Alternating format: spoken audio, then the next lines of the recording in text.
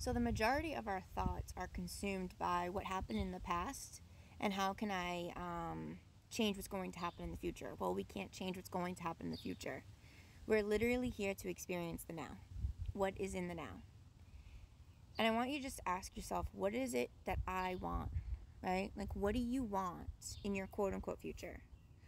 What does your soul want to experience in this life?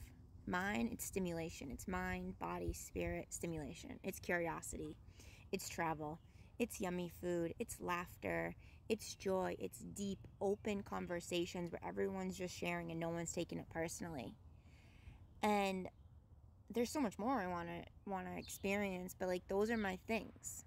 And people look at that, and they look at that as, well, but that's not a goal, that's not a career. But when you're in that now moment, and your heart and your soul and your body and your mind are stimulated, are fascinated, are intrigued, are curious, are playful, each day when you experience that, you feel more fulfilled than any one single accomplishment or goal.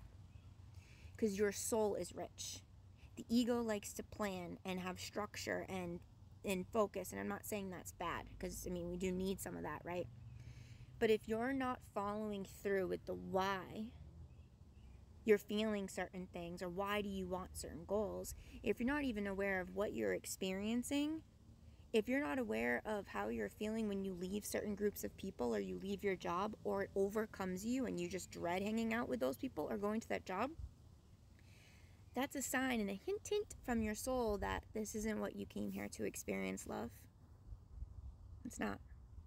So I just want you to ask yourself, what did you come here to experience? What is it? For you. What is it? I love you.